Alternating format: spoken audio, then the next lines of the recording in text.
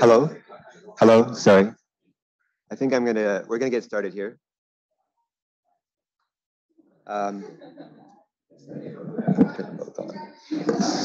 right, so for today, I'm happy to introduce our speaker, Mike Crickmore, visiting us from Harvard University.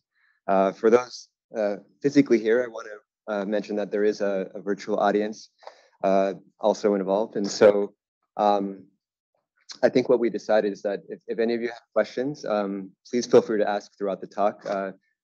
Mike's going to repeat the question for those who are not here, so they can hear. And for those watching virtually, the idea is they can type their questions in on Zoom, and at the end, I'll review the questions and pass them on to Mike. So a little bit about Mike. Mike is currently an assistant professor at Boston Children's Hospital, part of the Harvard Medical School. He actually did his graduate work here at Columbia with Richard Mann, studying molecular and genetic mechanisms of organ development, specifically focused on the role of Hox genes in regulating morphogen mobility. Mike went on to do his postdoctoral research with Leslie Vossel at Rockefeller University and sort of began his foray into neurobiology at that time, establishing copulation duration in Drosophila as a model system for a very, I think, fundamental question in neuroscience, that is how the nervous system keeps track of time during persistent behaviors. And as a professor at Harvard, Mike has sort of dug deeper into this, into the realm of the courtship system in males, and both with a number of studies done in the brain, understanding the role of dopamine signaling in modulating the initiation and persistence of courtship, and also in the ventral nerve cord, I think bringing a really interesting molecular story to the picture where chem kinase 2 is involved in measuring time on the order of multiple minutes in networks of neurons. And today, Mike will be talking to us about molecular computation in the brain, and we're excited to have you. Thanks. That was a great job. You failed in this turning the mic off job. Wow. Over there, it's, man, is it nice to be here. It was 20 years ago next month that I moved here to New York to start my PhD at Columbia. So I've been thinking a lot about those times these days, and it was perfect. For me, it was perfect. I might be romanticizing a little bit, but the science that was going on was inspirational. I felt really supported.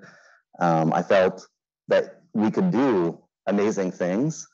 And I also had the feeling that you really didn't want to be wrong here. And so all those knobs were right exactly at the right point for me. So yeah, I had a great time, and I hope that the students that are here now are feeling the same way that I did 15 to 20 years ago. And a lot of the influence of being here, I think, guides the work in my lab today.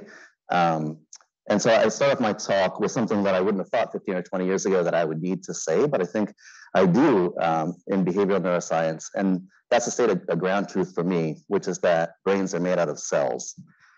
And cells have all sorts of computational mechanisms. I mean, that's how they build the sophistication and diversity, the majesty of the biological world. And a lot of that happens without electrical activity. So when I think about emergent properties of the brain, my lab's principally interested in motivation. Of course, we think at least as much about molecular and cellular mechanisms as we do about electrical and circuit mechanisms. And in fact, the stuff we do in our lab, the models that we come up with, the behaviors that we study, it wouldn't make that much sense if we didn't take into consideration molecular computation. So that's the title of my talk, and that's what I want to emphasize today, is that understanding molecular computations that are undergoing in circuits is not really a complicating factor for me, but a clarifying one.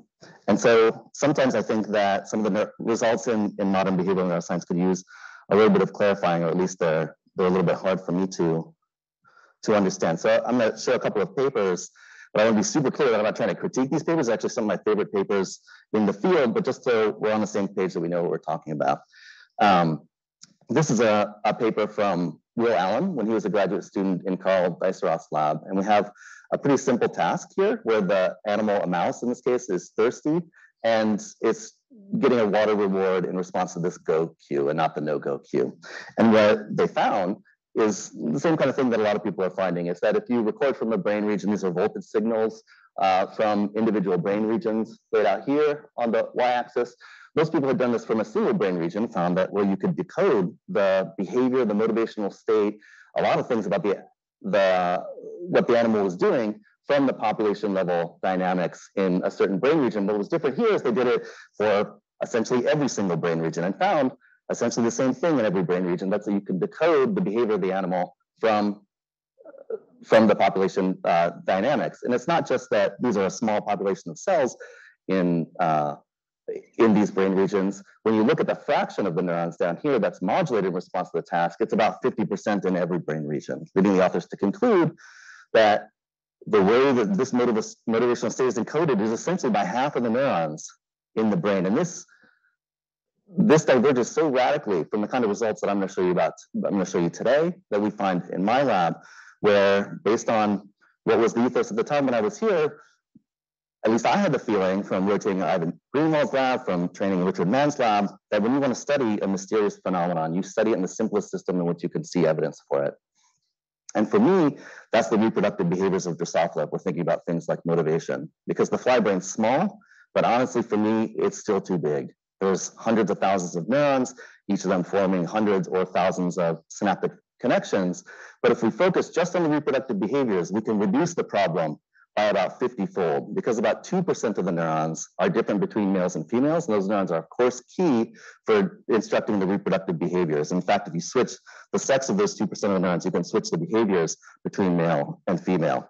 So here you can see this is 50% of the brain involved in some way of coding this really simple behavior, right? You're thirsty and then you lick to water. But I'm going to show you some small slice of the richness of Drosophila reproductive behaviors, of which for all of them, only 2% of the neurons do basically everything. And you could say, well, yeah, well, one difference is this is a mouse and that's a fly, and they're just different, right? And I don't think that that's the case.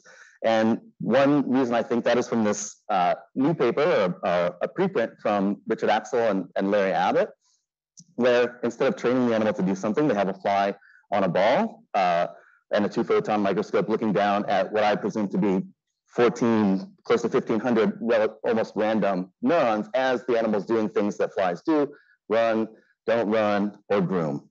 And what you can see here in green is what's happening when it's running. And here you see that, I'll just quote them, strikingly, most of the image neurons throughout the brain show a pattern of activity that's correlated with running. So also in flies, a lot of the neurons are active when you're doing a lot of things. And you could say, okay, well, running is kind of like a heightened state of activity, and we know from some work in mammals in specific brain regions that you can get amplification of signals in response to running, so maybe that's a running specific thing. And again, I don't think so, because here my friend Mala Murphy was interested in understanding how the female brain processes courtship song, so she plays in red or blue aspects of the courtship song to a female that's just sitting there, or actually just white noise in black. And you can see here, it looks a lot like the Dijsselrath paper, where essentially all these ROIs, these are calcium dynamics here, are responding to even white noise. And here you can see in essentially every brain region that they recorded from. So this is a big problem, at least it seems like it is to me, that most of the neurons in the brain are activated by most actions and most things that happen. And I think the standard solution to this is to turn to the theorists and the computational neuroscientists and say, what can you guys do for us? Like, how can you sort this out? We need better computational models. And nobody's more excited to hear about those things than I am.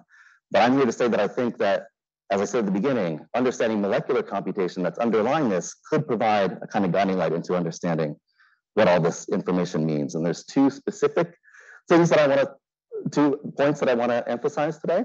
One that has relevance to this brain-wide activity in response to lots of behaviors and lots of things that happen to the animal. One is that neural computations can be voltage and calcium independent. This is not new, of course, and a guiding light in my research has been the work in circadian rhythms that was worked out in Drosophila and then extended on into mammals and then into humans, showed to be conservation at the level of genes and at the level of function.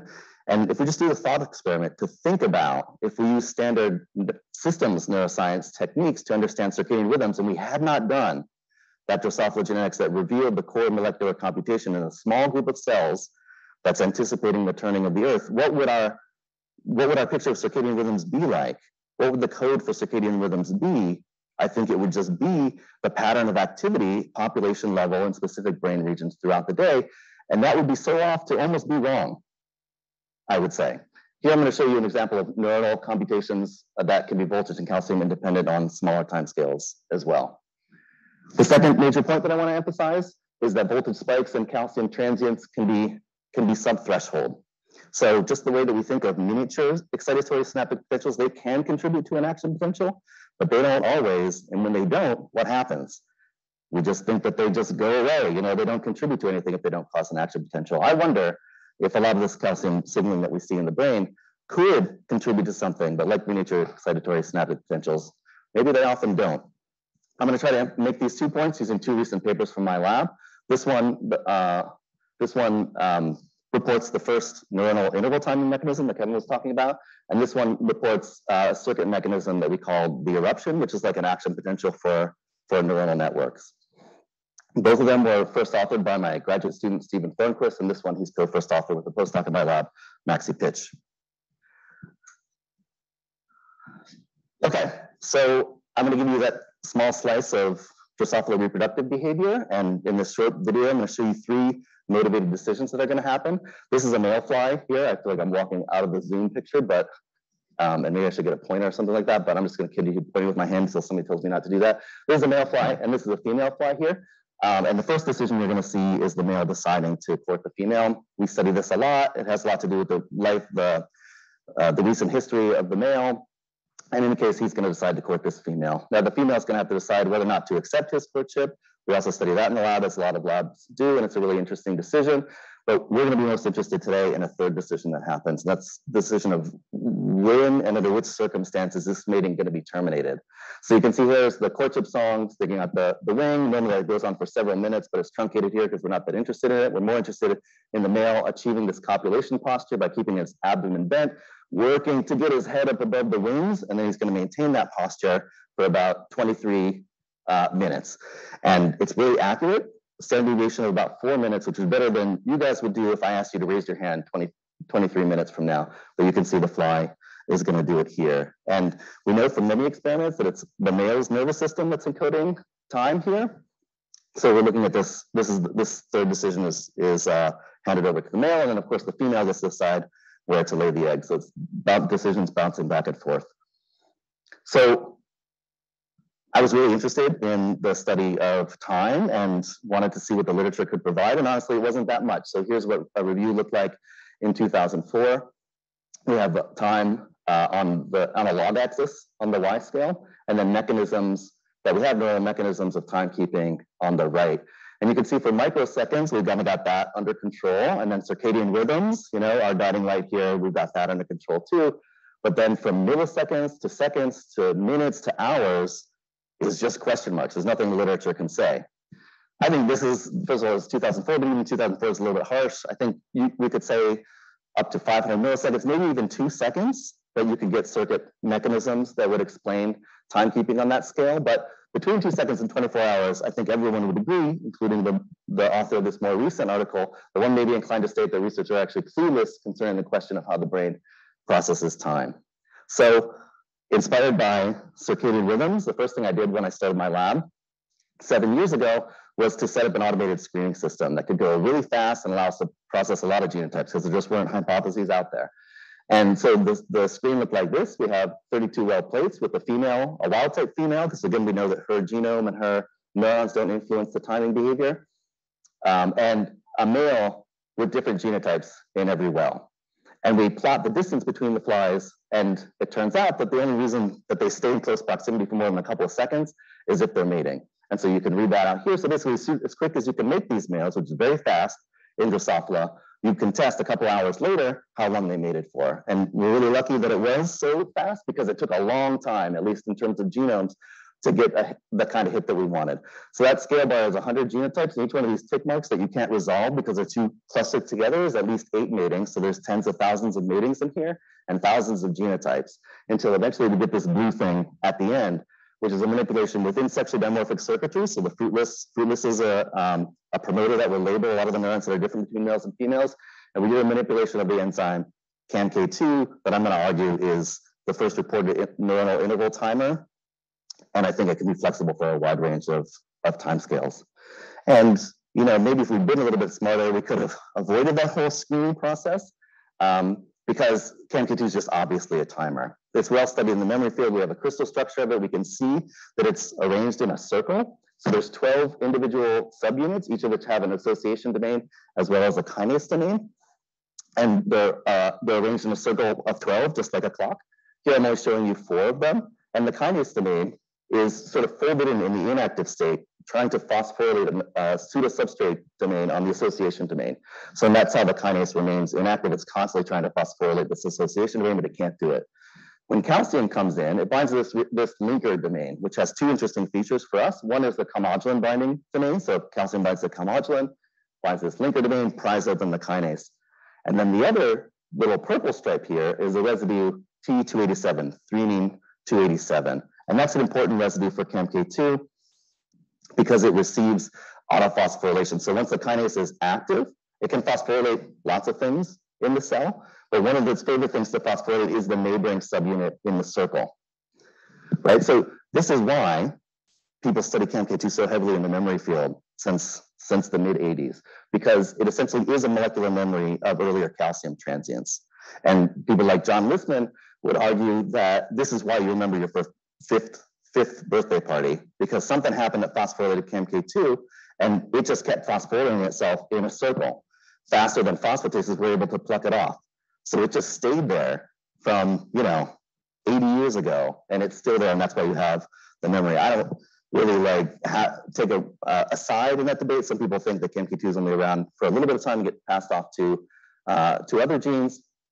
But what I do think is that this is a really good timing mechanism, right? Because you just bump up the activity, it can sustain itself for however long you can keep the phosphatases down, so you can tune the phosphatase content to get however long activity you want out of CAMK2, and that's what I'm going to argue is happening to time out this system. But I've got to move the goalposts on you. So we were talking about a 23-minute timer. That's how long mating is. But as we've looked closer and closer at mating, we found that there are timers within timers, sometimes within timers. So within this 23-minute timer, I'm going to tell you about a 6-minute timer that we found. So at 6 minutes, you're about to pass 6 minutes into mating, you didn't see anything happen, and you can't see anything happen from the outside. But we're in motivation labs, so a lot of what we do is put the drives of the flies in conflict. So here we're obviously fulfilling the drive in the consumatory phase of the drive to reproduce.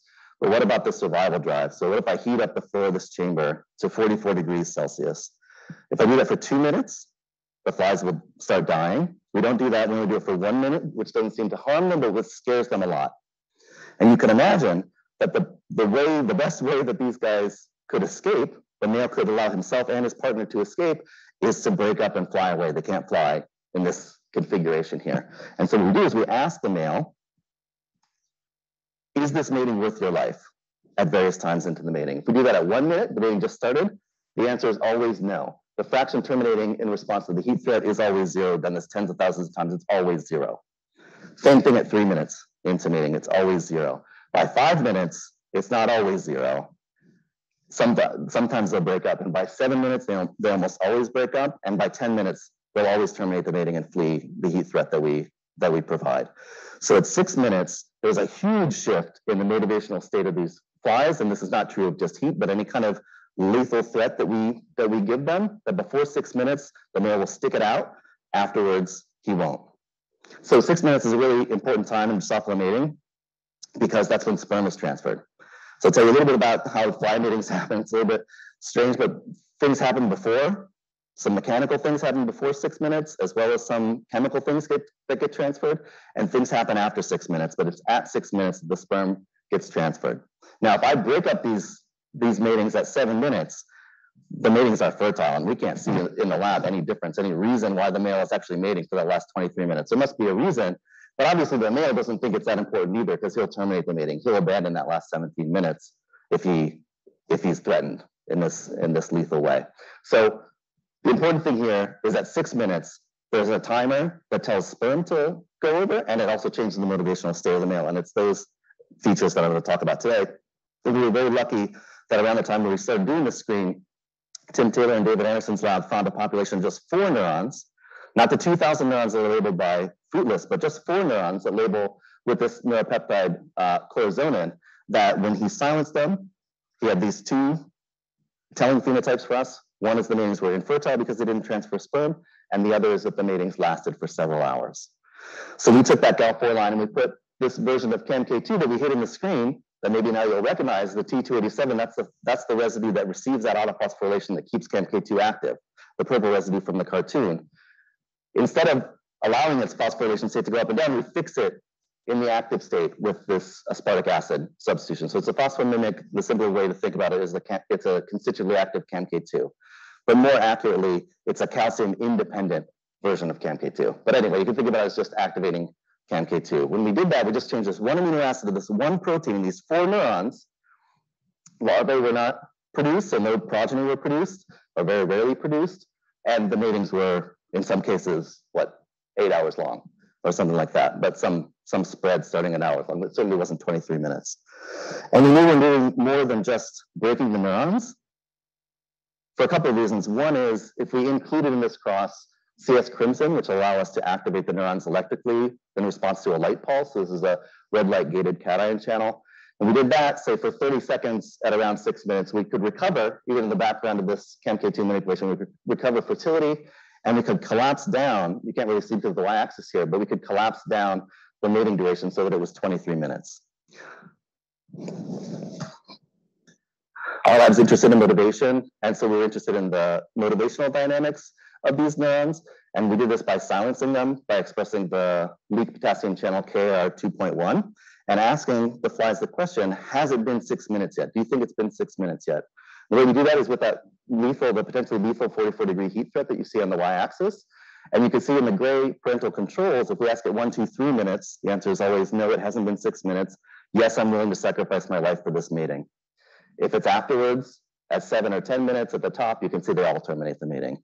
So they say, yes, it's been 6 minutes because it has been 6 minutes. If we silence these chlorzonin neurons, they continue to say, no, it hasn't been 6 minutes at 10, 20, 30, 40, 50, 60 minutes in, because the way that they know that 6 minutes of mating has passed and that it's time to transfer sperm and it's time to shift out of this motivational state is by watching the activity of CAMK2 in these chlorzonin neurons. And here, because the electrical activity is blocked, the output of the chlorzonin neurons is blocked. If that's true, we should be able to get the same phenotype by, instead of silencing the whole neuron, just manipulating this one amino acid, which, by the way, doesn't change the membrane voltage of these neurons at all, does it a different way than electrical silencing that I'm going to talk about for a lot of the rest of my talk. But we still see, when we ask these flies at 60 minutes, has it been 6 minutes yet? The answer is no, because the way that they know it's been 6 minutes is by looking down at the activity of CAMK2 in these 4 chlorzonin neurons. And if it's still active there, they think it hasn't been 6 minutes yet. If that's true, I should be able to do the inverse experiment to reduce CAMK2 activity. We've done this in several ways. You should be able to speed up the timer, right? Here's one way that I like doing it. It's with a photoactivatable version of CAMK2, so optogenetics, but instead of manipulating electrical activity, we manipulate the activity of CAMK2. And we're really lucky that the CAMK2 field in the mammalian hippocampus is super advanced, and this tool we borrowed from Ryohei Yasuda, who's a part of that field, and we repurposed it for flies. So the way that it works is that it's made photoactivatable by fusion to a LOVE2 domain from plants. It kind of like folds in on itself and obscures this AIP2 part, which is a peptide inhibitor of CAMK2. So only in the presence of blue light, which will create a conformational change that will expose the inhibitor, only then can it inhibit the kinase. So basically, blue light on, CAMK2 activity down. If we just shove this thing into the chlorzonin neurons and ask at 3 minutes, look at the y-axis, at 3 minutes into the mating, has it been 6 minutes yet? Every fly knows it has not been. If you shine blue light on either half a minute after they started mating or half a minute before you do the heat threat, then a large proportion of them say or respond as if 6 minutes has passed. Because what they do is they look down at the activity of CAMK2, and we've turned it off here. So they think it's been 6 minutes, even though it's only been 3 minutes.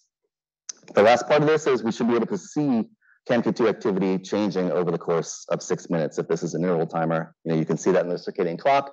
And for this, we learned this incredible technique from Gary Yellen and Bernardo Sabatini at Harvard. I don't know why everybody else doesn't use it. It's not that hard to rig out your 2P to do fluorescence lifetime imaging instead of standard intensity imaging.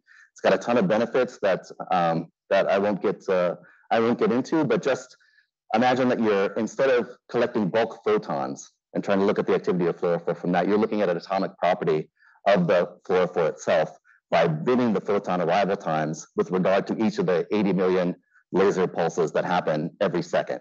So you need some fast electronics, but it's not that hard, and there's some really good experts out there for it, and your signal is so clean. It's not dependent on concentration. It's not dependent on anything obscuring. So anyway, there's a CAMK2 sensor that again we repurposed from Ryo Hayasuda's lab into flies, and it's FRET-based. So it's based on the conformational change of CAMK2, right? Where when the kinase domain is close to the association domain, you get FRET between a donor and acceptor fluorophore, but that conformational change breaks the FRET because FRET is dependent to the 6th power on distance. So once they get a little far away, you don't get FRET anymore. And one consequence of that is that you have a longer fluorescent lifetime. We can measure that out here. It's a small change, about 150 picoseconds, but it's super robust. And we can activate CAMK2 through putting this variant channel rhodopsin at the top into the cortisone neurons and driving calcium into the cell, which will activate CAMK2, and looking at the time scale over which it decreases. And you can see that it's about 6 minutes. So maybe, if you believe this sort of sketched out version, I can say that there is now an interval timer on the minute scale, on the 6 minute scale. And maybe we can put like one of those question marks would have like CAMK2 in. But actually, I think CAMK2 might fill in that whole stream of question marks. And the reason is because if we take this sensor and we put it in the next neuron over, and we have no idea what this neuron does, we do the same stimulation pattern. It goes up and it comes down over 30 seconds. And if we go to the next neuron over, we don't know what that neuron does, but we know that CAMK2 stays active for 30 minutes every time. We go to the next neuron over, we activate CAMK2, and we can't keep our imaging prep around long enough for it to come down. It just stays up. So I think CAMK2 is a tunable interval timer that can work in different cells to give you the circuit function that you want in that circuit. And so, you might wonder, well, how often are we actually doing interval timing? And I think it might be more often than you suspect. I'm going to show you some examples of that going forward, but in principle, time is a really powerful way for neural networks to organize themselves. I mean, if you believe that there's like a sensation of time, which it certainly seems that CAMK2 in a way is doing here, you don't need a sensory organ for it, right? It'll pass through the skull, and all neurons can do it. All you need is a dedicated timer, and CAMK2 is conserved in sponges. That T287 residue is the same in humans. There's 2 isoforms, one is T286, but it's 100% conserved. It's in every neuron. It could be doing this role. It could be playing this role in a lot of circuits, and I'll show you a little bit of that at the end. In this system, I think CAMK2 becomes active at the beginning of mating, declines over the course of 6 minutes to allow the output of the cortisone neurons. That output allows the termination of mating, either in response to opposing drives like survival, but also other drives as well, or that 23-minute timer that I've been trying to study for the last 7 or more years and haven't really got my my hands completely around yet, although I'll show you a little bit of data on that towards the end. So because of CAMK2, because of the richness of the biochemistry and structural biology, and people have been working on it for decades, we're able to make really rapid progress. So there's still some things that we don't understand about the system. One is, how does CAMK2 get active in the first place? One thing I can tell you is that it's voltage independent. If we don't allow the neurons to be active, they still get active. CAMK2 is still active. And the ticking of the clock is also voltage independent. That's what I'm talking about with my point number 1, that here's a computation. I'm going to show you evidence for that. But this core neural computation, if you wanted to know what was the switch that changed the life or death decision of the male, why does he terminate the mating after, but not before 6 minutes?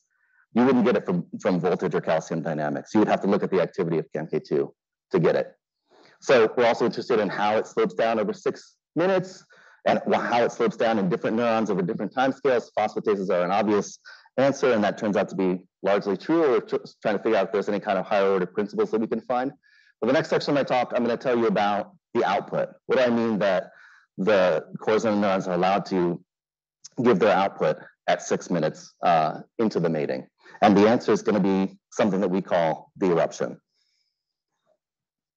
We got into this question from thinking about this problem in ways like this. So there's 4 cortical neurons I told you. That's not very many, but it's already kind of a lot. And when you think about it, here we're doing that fluorescence lifetime imaging to watch the activity of CAMK2 decline over time in 2 neurons from the same fly.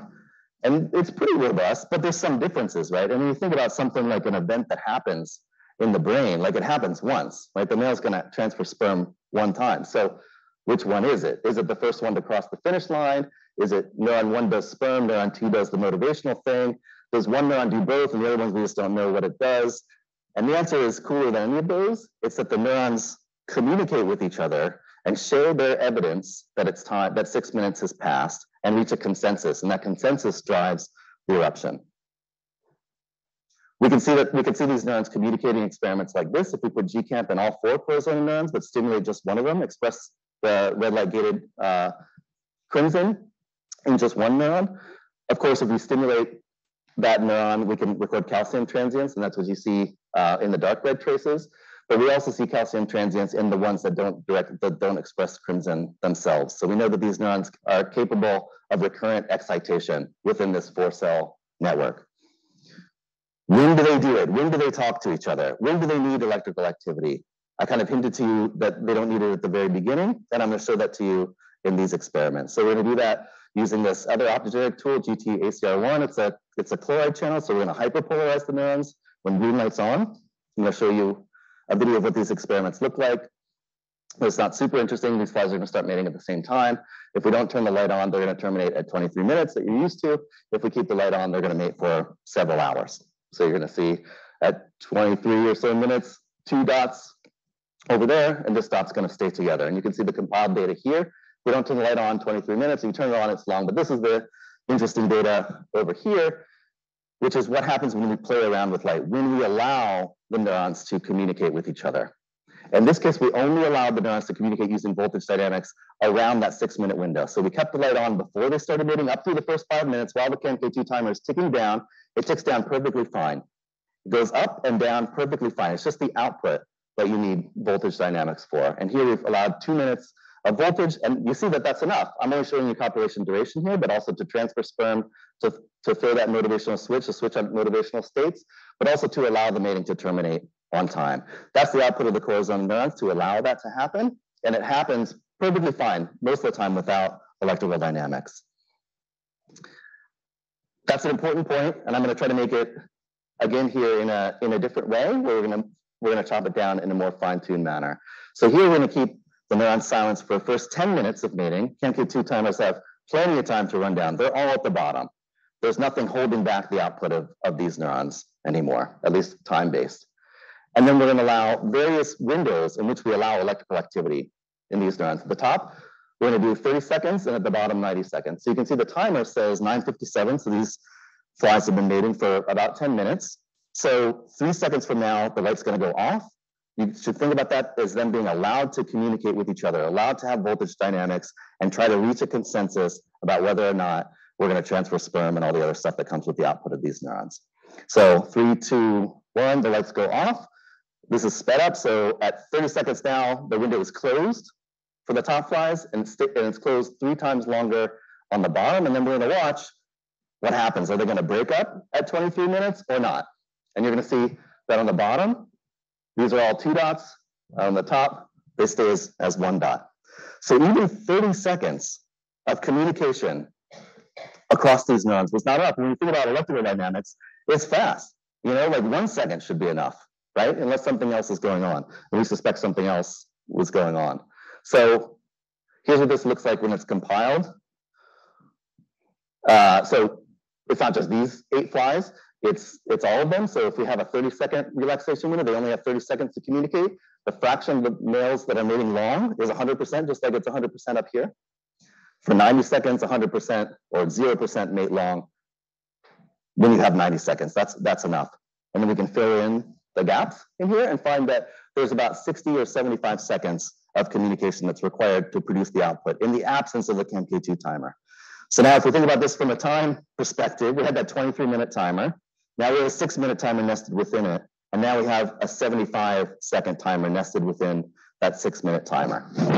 If you want to think about things from a time perspective, which may be right in this case or may not be, but it's certainly a long period of time. And so we suspected a biochemical accumulation, and we had other evidence that it was a biochemical accumulation of something. So we did what we always do, is undertake like a really huge screen of another 25,000 matings, another 1,500 genotypes. In this case, each male got the 2 windows I just showed you. Got a 30-second window to communicate and a 90-second window to communicate. We know that 30 seconds is never enough, 90 seconds is always enough. And so that's how you get the density over here in the corridor. That gray density is by looking at the males that the proportion of matings were long. When you had the 30-second, that means you didn't give the output. That's why it's at 1 here. And on the y-axis is 90 seconds, and that's at 0 because 90 seconds is always enough, right? So what we're interested in is genotypes that when we manipulate the corazonal neurons that give us different amounts of time that the neurons need to communicate. And we got changes in both directions. Most prominently when we affected GFS and cyclic AMP signaling. So again, we did this like screen that we're really proud of, like the cleverness and stuff like that. We found like maybe the most obvious answer is cyclic AMP and PKA signaling. But the bright side of that is there's a lot known, and we were able to put together a whole pathway of how the information flows, both within the individual neuron and throughout the circuit. And that's kind of depicted here. And it's worth it. So GFS gets signaling downstream of GPCR signaling, right? That triggers adenylyl cyclase to make cyclic AMP, which is then degraded by phosphodiesterases. Cyclic AMP, one of its canonical things is to activate protein kinase A. Protein kinase A can phosphorylate and potentiate calcium influx through voltage-gated calcium channels.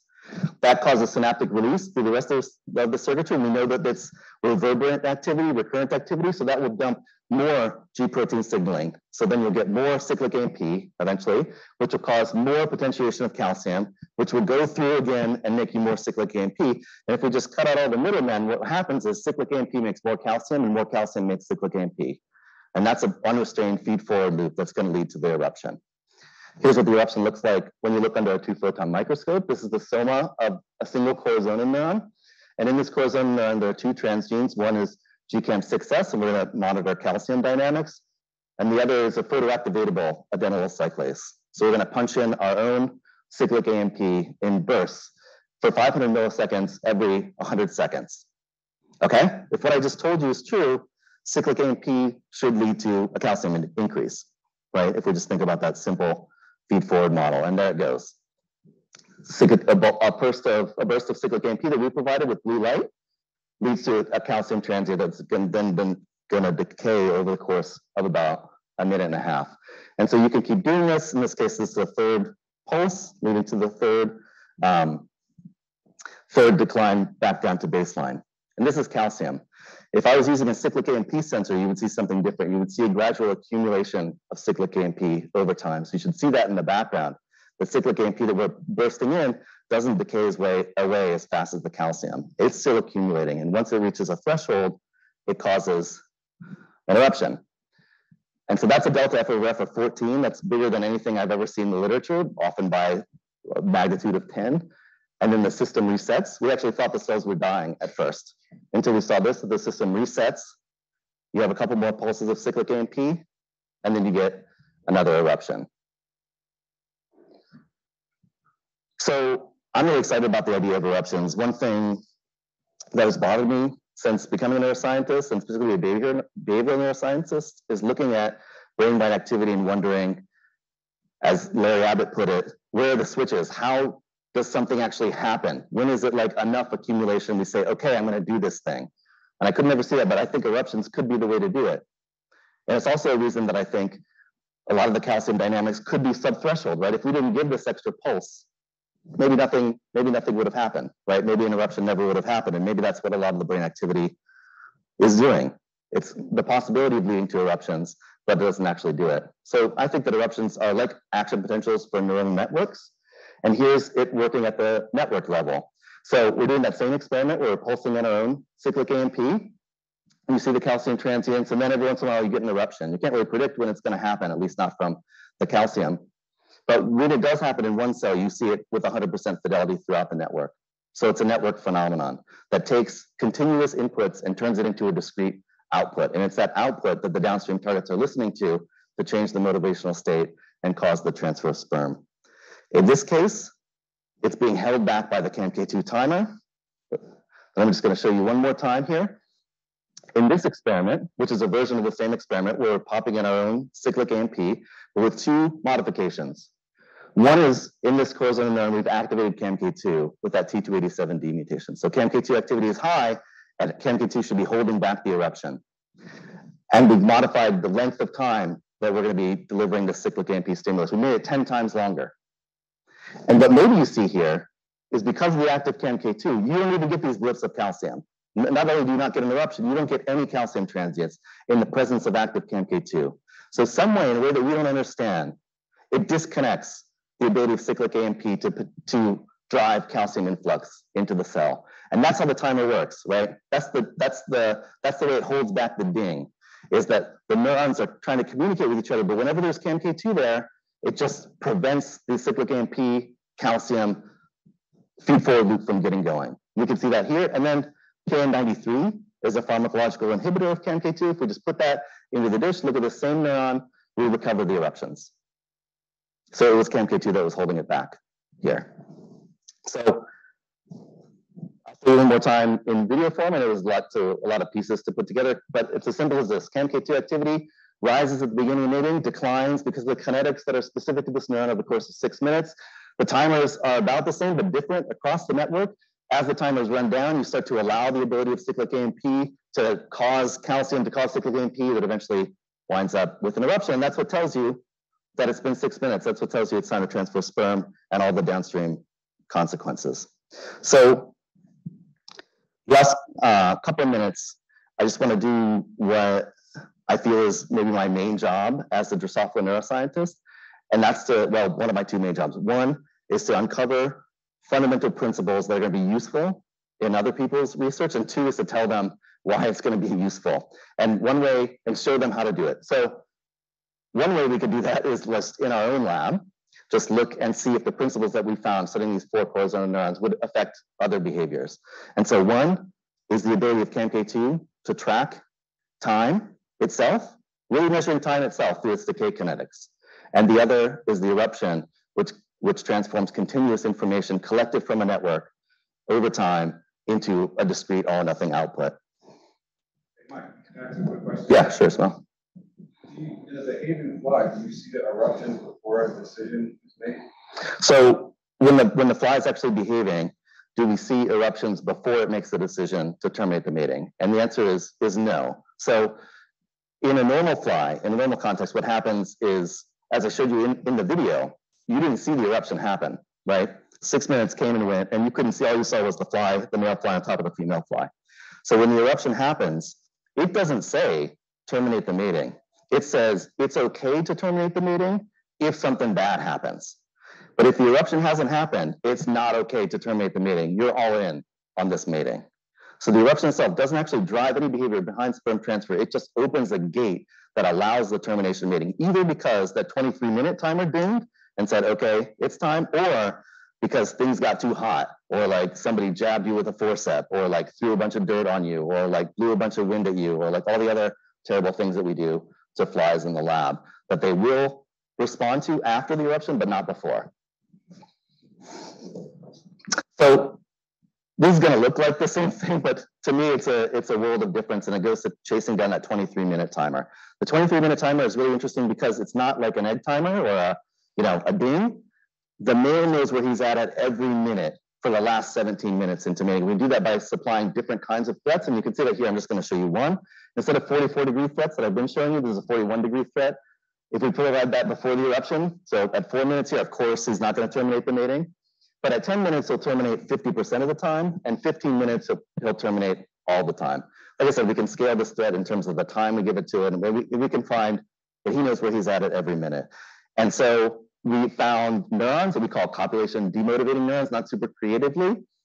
The control this, they look kind of the same. Believe me, they're different. The whole function is different. If you activate these neurons, what Ishmael Ishmael's question was about that'll happen. If you stimulate these neurons, the male will terminate the mating if you stimulate it past the threshold. So these neurons are keeping track of like whether or not the stimulus that comes in is severe enough to make you terminate the mating. And so how does he know? How do these neurons know what time it is? So I'll just use the principle that we found from the core zone neurons. We'll take away CAMK2 and you'll see, well, you just look at this at the 10-minute time point here, that the fly in purple that has CAMK2 knocked down in these other population of neurons thinks it's 15 minutes, even though it's only 10 minutes, right? He's responding with 100% as he normally should at 15 minutes.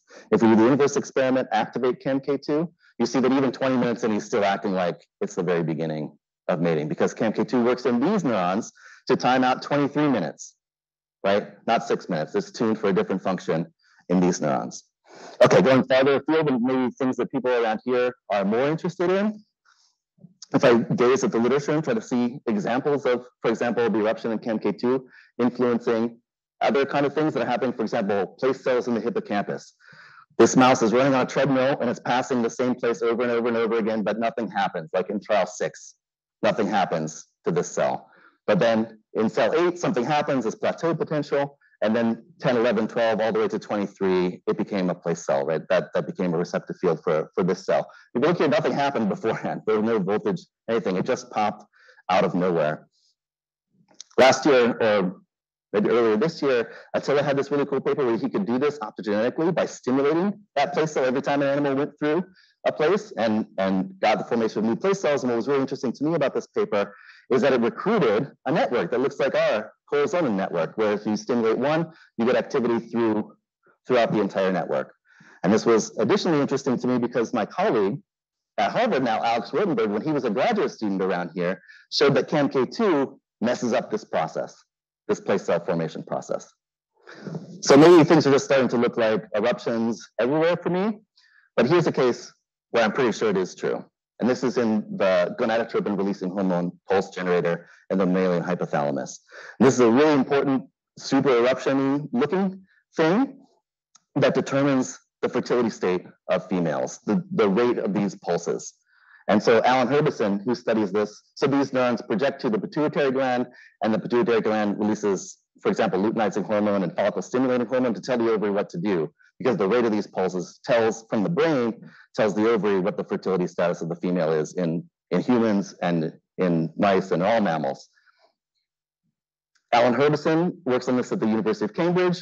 I've convinced him to try CAMK2 and see the obvious prediction would be that CAMK2 would be determining the span between these pulses, and he's checking that on mice, and we got all of our fingers and everything crossed to see if that'll work out, but things are faster in flies, and it just turns out that corazonin is the molecular homologue of gonadotropin releasing hormone. It just turns out that females have 12 corazonin neurons. It just turns out that those corazonin neurons project outside of the brain to a pituitary-like structure, actually 2 of them, called the corpora cardiaca and the corpora alata. And so we thought, well, let's check CAMK2 and see what happens to the ovaries.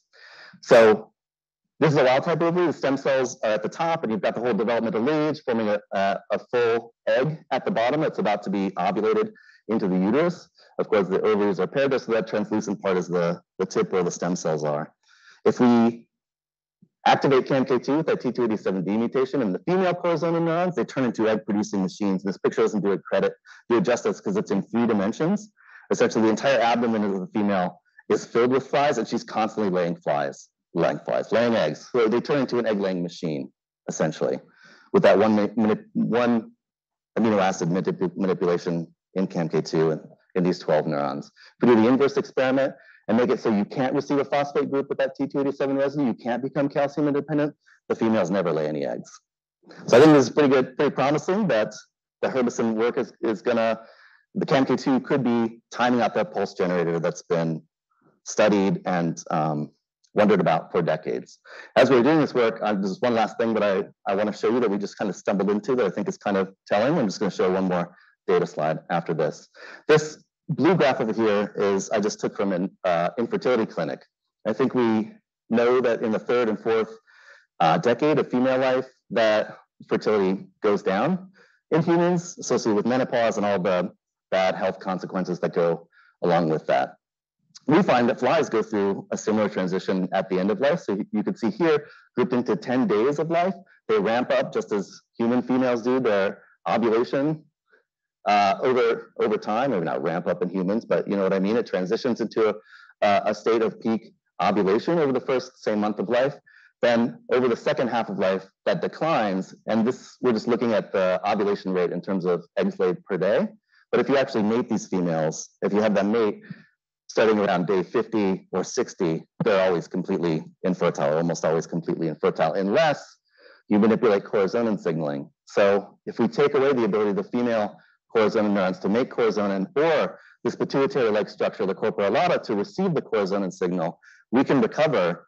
We can have these females be fertile throughout their entire lives, right? A full clutch of progeny from the mating that happens here at day 70, and in control females, they never sire a full clutch of progeny. And this is really exciting to me because it says that at least in Drosophila, the reproductive senescence at the end of life in females is not it's not a consequence of passive deterioration, but it's actively instructed by a molecular pathway that's homologous both at the structural anatomical level and at the molecular level of female flies, and in female mammals.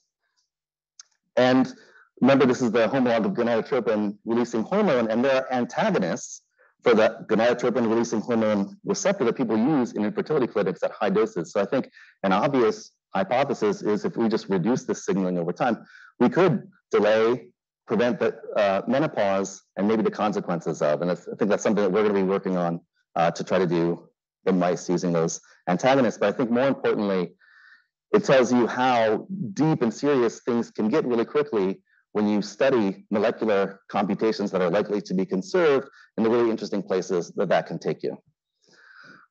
This is a picture of my beautiful fly room, and giving credit to the people who did the work. The interval timing work was done by Stephen Thornquist, as was the work on the eruption that he did together with Maxi Pitch. The motivational dynamics, how the fly knows where it's at every time during mating, was done by an RA in my lab, Aditya Gautam, as well as Lauren Miner, a PhD student. And the female stuff that I told you at the end about reproductive senescence was the work of a postdoc, Charlotte Alt. Thanks, everybody.